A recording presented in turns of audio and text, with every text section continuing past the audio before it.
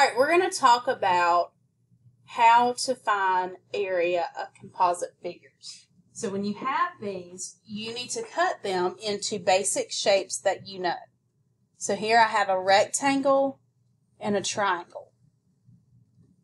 It helps if you will redraw these so you can see all the side planes. So this is a 6 by 10, and I know that the area for a rectangle is length times width.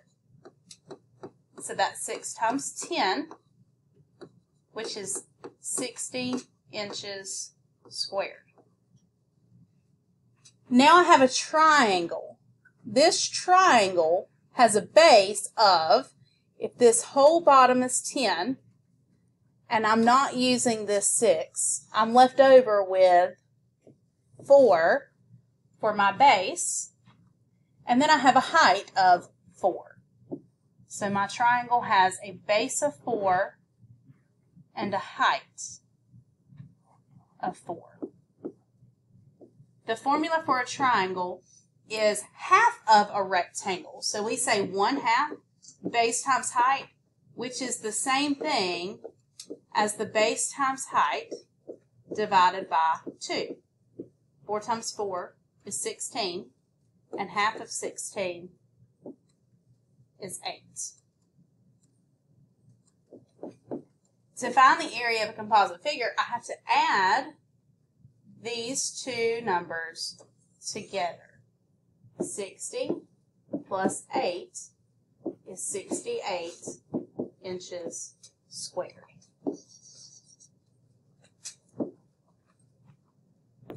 Let's look at number 2. Find the area of the figure. So for this figure, we have a rectangle and a circle. Actually, we have half of a circle. So my rectangle is 1.5 centimeters by 9 2/10 centimeters. And we just said that the area of a rectangle is length times width. So that's 1.5 times 9 2/10, which is 13 8/10 centimeters squared. Now for my semicircle,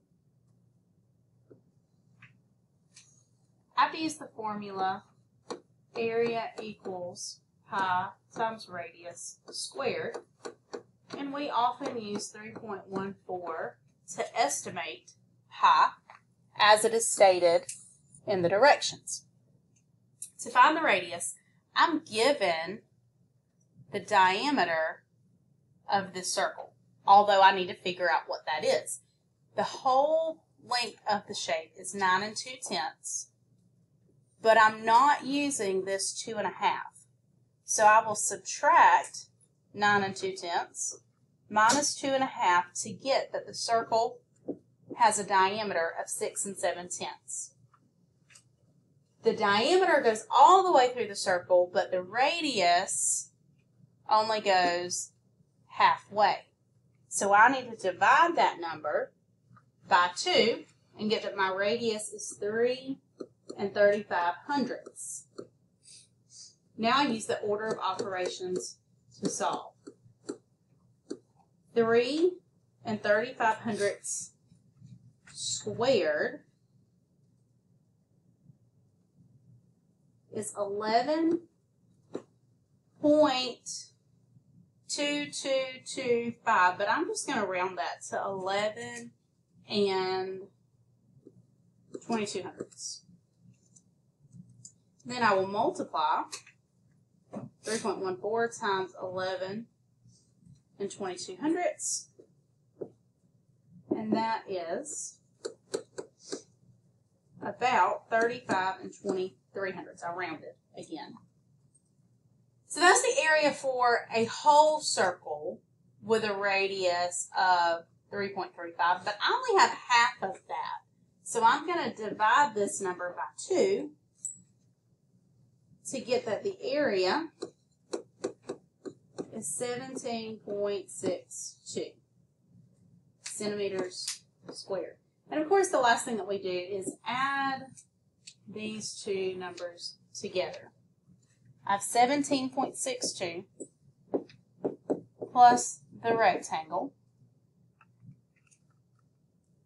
and that is 31.42 centimeters squared, which rounds to 31 4/10 centimeters squared. Let's look at number 3. These are pretty easy.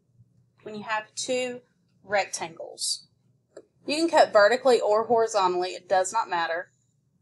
I can easily see this small rectangle that is 5 by 2, and that's length times width because it's a rectangle, and we know that 5 times 2 is 10.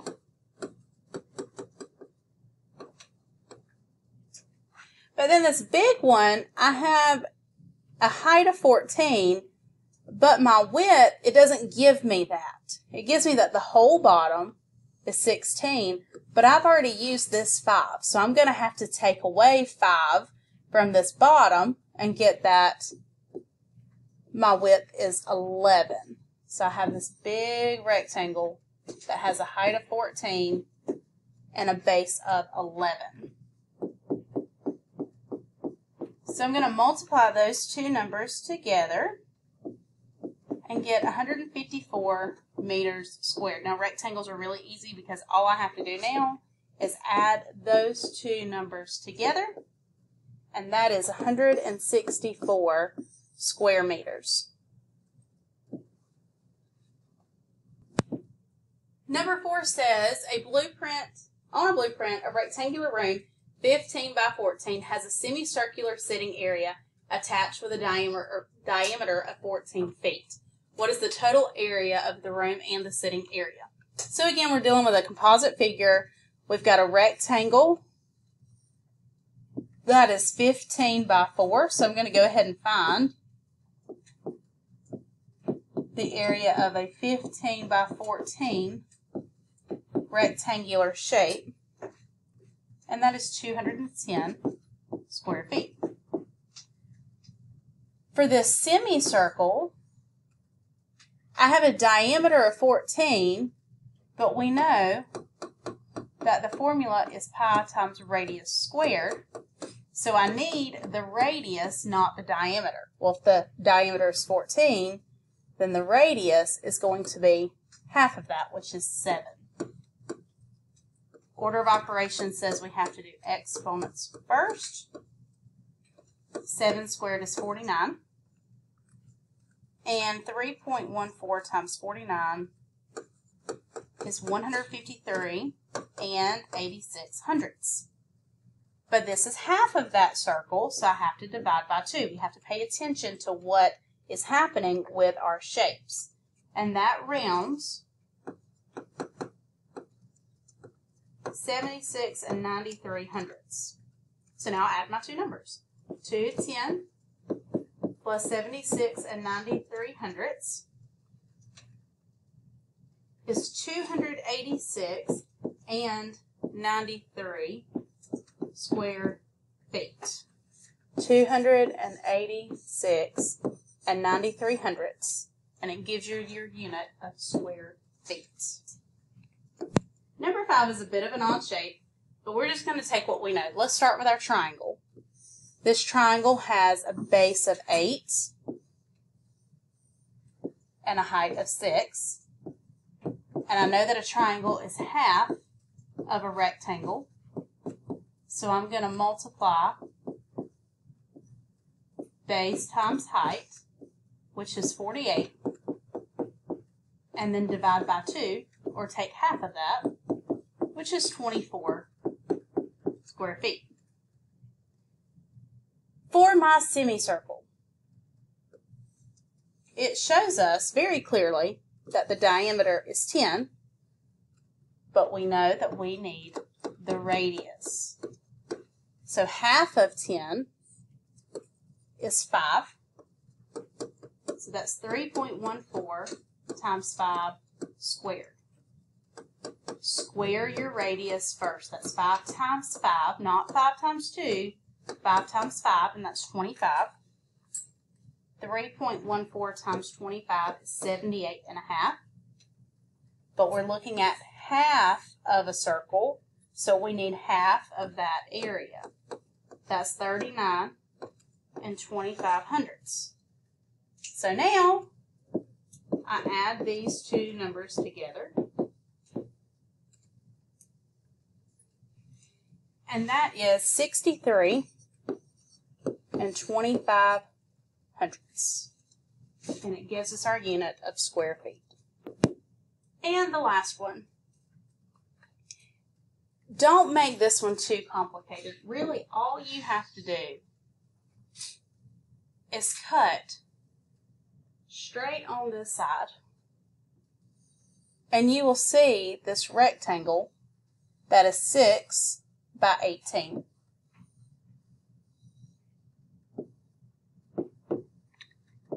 And we know that's length times width.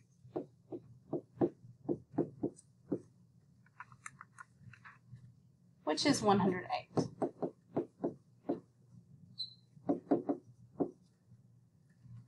Now I have this triangle that we need to figure out the measurements on. Now, some of you would see that this is 6 inches at the top. And when you take 18 and you subtract the 6, that leaves you with a height of 12. For everything that we're going to be doing, you would have been given this number, okay? So I'm not going to count this one on the quiz, or I'll count it for bonus points or whatever. This whole bottom is 15, and I've already used this 6. So 15 minus 6 is 9. That leaves me with a base of 9.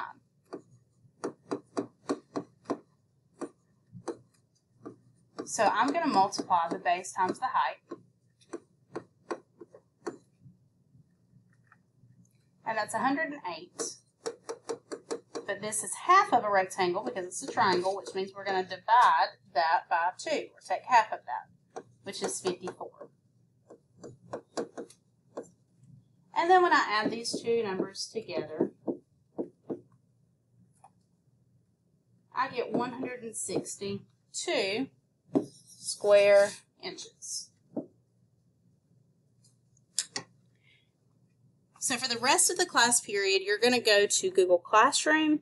There's a hyperdoc for surface area that's going to start with a Generation Genius video. And then you will have problems to complete within the hyperdoc. And you need to answer all of the questions and make sure you turn it in when you are finished.